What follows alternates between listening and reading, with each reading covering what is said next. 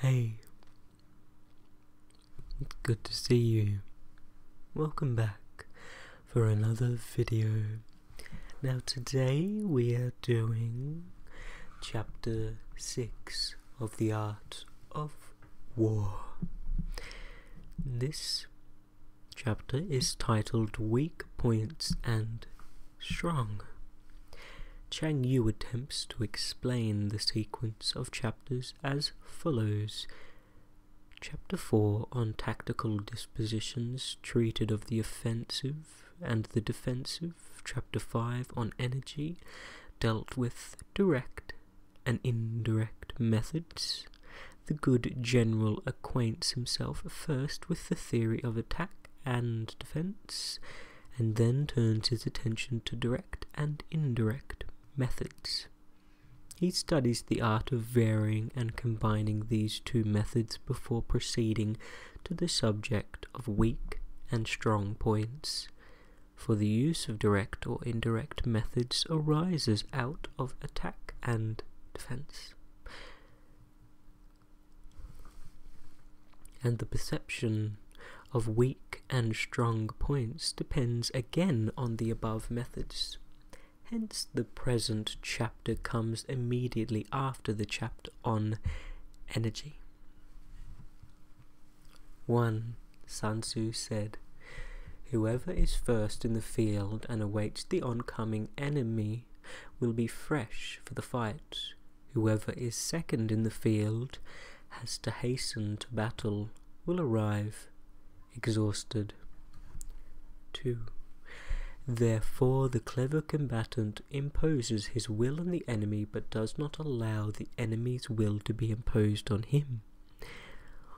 One mark of a great soldier is that he fights on his own terms, or fights not at all. 3. By holding out advantages to him, he can cause the enemy to approach of his own accord, or by inflicting damage, he can make it impossible for the enemy to draw near. In the first case, he will entice him with a bait. In the second, he will strike at some important point which the enemy will have to defend. 4. If the enemy is taking his ease, he can harass him. This passage may be cited as evidence against Mei Yao Chen's interpretation. If well supplied with food, he can starve him out. If quietly encamped, he can force him to move. 5. Appear at points which the enemy must hasten to defend. March swiftly to places where you are not expected. 6. An army may march great distances without distress if it marches through country where the enemy is not. Cao Kung sums up very well. Emerge from the void like a bolt from the blue. Strike at vulnerable points. Shun places that are defended and attack in unexpected quarters.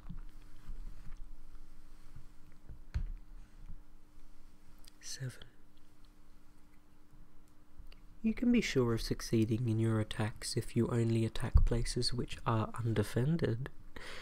Wang Tzu explains undefended places as weak points. That is to say, where the general is lacking in capacity or the soldiers in spirit, where the walls are not strong enough or the precautions not strict enough, where relief comes too late or provisions are too scanty, or the defenders are variants amongst themselves. You can ensure the safety of your defense if you only hold positions that cannot be attacked, i.e., where there are none of the weak points mentioned above. There is rather a nice point involved in the interpretation of this latter clause. Tu Mu Chen Hao and Mei Yao Chen assume the meaning to be, in order to make your defense quite safe, you must defend even those places that are not likely to be attacked. And Chu Mu adds, how much more then those that will be attacked? Taken thus, however, the clause balances less well with the preceding, always a consideration in the highly antithetical style, which is natural to the Chinese. Chang Yu, therefore, seems to come nearer the mark in saying, he who is skilled in attack flashes forth from the topmost heights of heaven, making it impossible for the enemy to guard against him. This being so, the places that I shall attack are precisely those that the enemy cannot defend.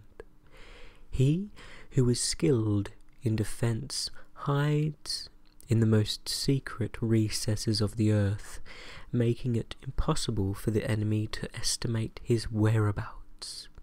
This being so, the places that I shall hold are precisely those that the enemy cannot attack. 8. Hence that general is skillful in attack, whose opponent does not know what to defend, and he is skillful in defense, whose opponent does not know what to attack. An aphorism which puts the whole art of war in a nutshell. 9.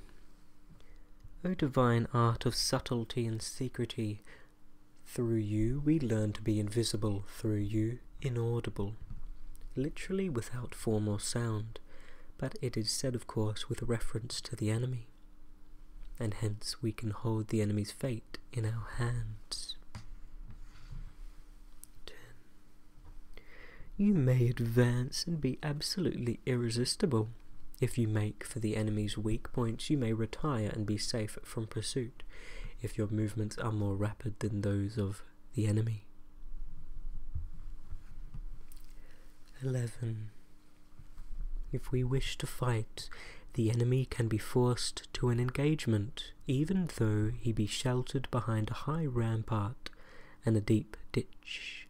All we need do is attack some other place that he will be obliged to relieve.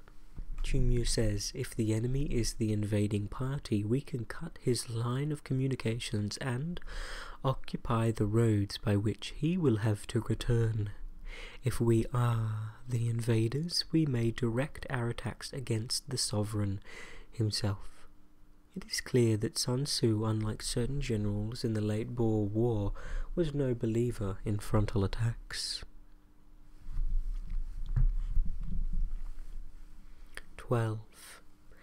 If we do not wish to fight, we can prevent the enemy from engaging us even through the lines of our encampment. Be merely traced out on the ground. All we need do is to throw something odd and unaccountable in his way. This extremely concise expression is intelligibly paraphrased by Chai Lin, even though we have constructed neither wall nor ditch. Li Chuan says, we puzzle him by strange and unusual dispositions, and Chu Mu finally clinches the meaning by 3 illustrative anecdotes. One of Chuko Liang, who when occupying Yangping and about to be attacked by Su Mei, suddenly struck his colours, stopped by the beating of the drums, and flung open the city gates, showing only a few men engaged in sweeping and sprinkling the ground. This unexpected proceeding had the intended effect, for Suma, suspecting an ambush, actually drew off his army and retreated. What Sun Tzu is advocating here, therefore, is nothing more or less than the timely use of bluff. 13. By discovering the enemy's dispositions and remaining invisible ourselves, we can keep our forces concentrated while the enemy's must be divided. The conclusion is perhaps not very obvious, but Chang Yu, after Mei Yao Chen, rightly explains it thus: if the enemy's dispositions are visible, we can make for him in one body, whereas our own dispositions being kept secret, the enemy will be obliged to divide his forces in order to guard against attacks from every quarter. 14. We can form a single united body while the enemy must split up into fractions, hence there will be a whole pitted against separate parts of a whole, which means that we shall be many to the enemy's few. 15. And if we are able to thus attack an inferior force with a superior one, our opponents will be in dire straits. 16. The spot where we intend to fight must not be made known, for then the enemy will have to prepare against a possible attack at several different points. Sheridan wants to explain the reason of General Grant's victories by saying that while his opponents were kept fully employed wondering what he was going to do, he was thinking most of what he was going to do himself, and his forces being thus distributed in many directions, the numbers we shall have to face at any given point will be proportionately few. 17. For should the enemy strengthen his van, he will weaken his rear. Should he strengthen his rear, he will weaken his van. Should he strengthen his left, he will weaken his right. Should he strengthen his right, he will weaken his left. If he sends reinforcements everywhere, he will everywhere be weak. In Frederick the Great's instructions to his generals we read, a defensive war is apt to betray us into too frequent detachment.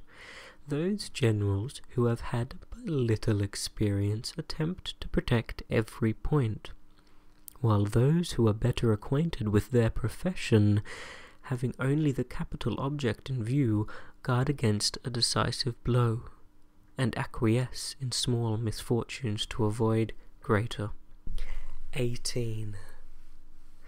Numerical weakness comes from having to prepare against possible attacks. Numerical strength from compelling our adversary to make these preparations against us. The highest generalship, in Colonel Henderson's words, is to compel the enemy to disperse his army, and then to concentrate superior force against each fraction in turn. 19. Knowing the place and the time of the coming battle, we may concentrate from the greatest distances in order to fight. What Sun Tzu evidently has in mind is that nice calculation of distances and that masterly employment of strategy which enable a general to divide his army for the purpose of a long and rapid march, and afterwards to effect a junction at precisely the right spot and the right hour in order to confront the enemy in overwhelming strength. Among many such successful junctions which military history records, one of the most dramatic and decisive was the appearance of Blücher just at the critical moment on the field of Waterloo. 20. But if neither time nor place be known, then the left wing will be impotent to secure the right, and the right equally impotent to secure the left, the van be unable to relieve the rear, or the rear to support the van. How much more so if the furthest portions of the army are anything under 100 li apart, and even the nearest are separated by several li? The Chinese of this last sentence is a little lacking in precision, but the mental picture we are required to draw is probably that of an army advancing towards a given rendezvous in separate columns, each of which has orders to be there on a fixed date. If the general allows the various detachments to proceed at haphazard, without precise instructions as to the time and place of the meeting, the enemy will be able to annihilate the army in detail. Chang Yu's note may be worth quoting here. If we do not know the place where our opponents meet to concentrate, or the day on which they will join battle, our unity will be forfeit through our preparations for defense, and the positions we hold will be insecure.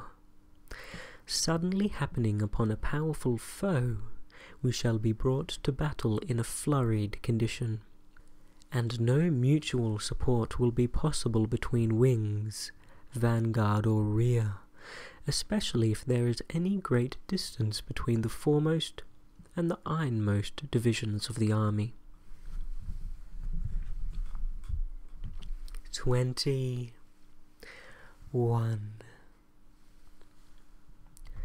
Though according to my estimate the soldiers of Yue exceed our own in number, that shall advantage them nothing in the matter of victory. I say then that victory can be achieved. Alas for these brave words! The long feud between the two states ended in 473 BC with the total defeat of Wu by Cao Chen and its incorporation in Yue. This was doubtless long after Sun Tzu's death. Chang Yu is the only one to point out the seeming discrepancy, which he thus goes on to explain. In the chapter on tactical dispositions it is said, "One may know how to conquer without being able to do it," whereas here we have the statement that victory can be achieved. The explanation is that in the former chapter, where the offensive and defensive are under discussion, it is said that if the enemy is fully prepared, one cannot make certain of beating him. But the present passage refers particularly to the soldiers of Yue, who, according to Sun Tzu's calculations, will be kept in ignorance of the time and place of the impending struggle. That is why he says here that victory can be achieved. 22. Though the enemy be stronger in numbers, we may prevent him from fighting. Scheme so as to discover his plans and the likelihood of their success. An alternative reading offered by Chia Lin is, know beforehand all plans conducive to our success and to the enemy's failure. 23. Rouse him and learn the principle of the activity or inactivity. Chang Yu tells us that by noting the joy or anger shown by the enemy on being thus disturbed, we shall be able to conclude whether his policy is to lie low or the reverse. He instances the action of Chou Ku Liang, who sent the scornful present of a woman's headdress to Su Mei in order to goad him out of his Fabian tactics. Force him to reveal himself so as to find out his vulnerable spots. 24. Carefully compare the opposing army with your own, so that you may know where strength is superabundant and where it is deficient. 25. In making tactical dispositions, the highest pitch you can attain is to conceal them. The piquancy of the paradox evaporates in translation.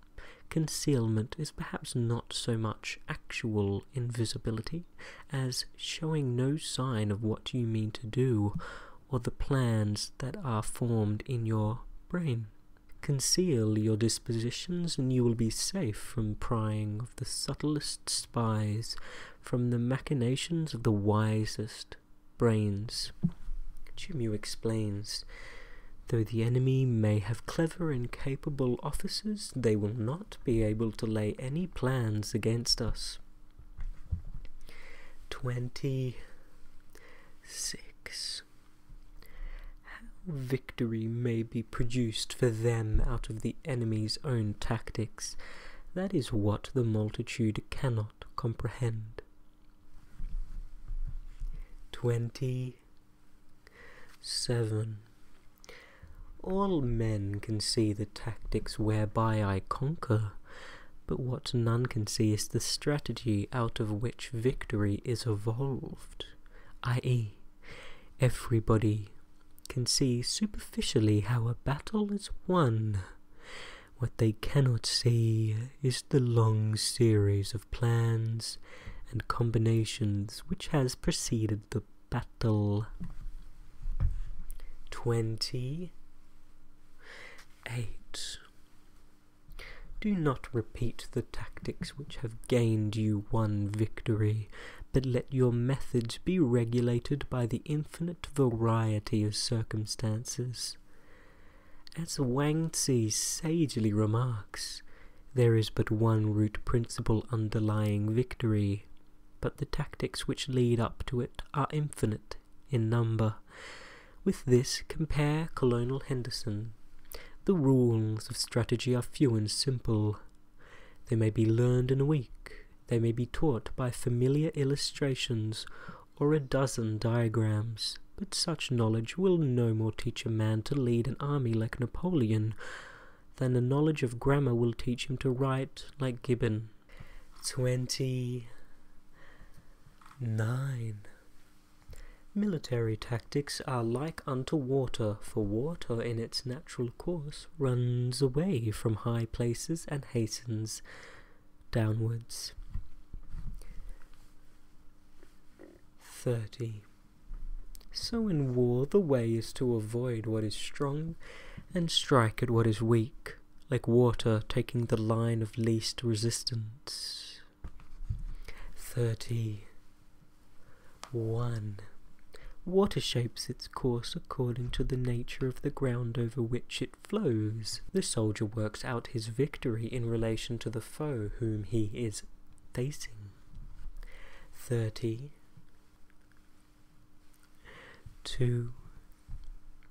Therefore, just as water retains no constant shape, so in warfare there are no constant conditions.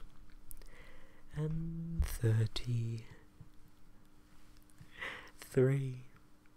He who can modify his tactics in relation to his opponent and thereby succeed in winning may be called a heaven-born captain. And 34.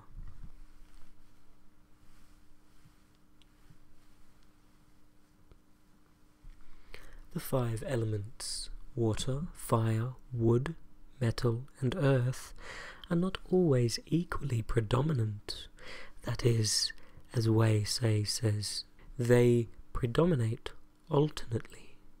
The 4 seasons make way for each other in turn, literally have no invariable seat. There are short days and long. The moon has its periods of waning and waxing. The purport of this passage is simply to illustrate the want of fixity in war by the changes constantly taking place in nature. The comparison is not very happy, however, because the regularity of the phenomena which Sun Tzu mentions is by no means parallel in war. And I hope that you enjoyed that chapter. We are just under halfway, I think. through the art of war. And I hope that you've been enjoying relaxing with me. Thank you for listening to another episode. It's been nice to see you, and I hope that you got to have a pause and a rest and a reprieve and a break, and good night.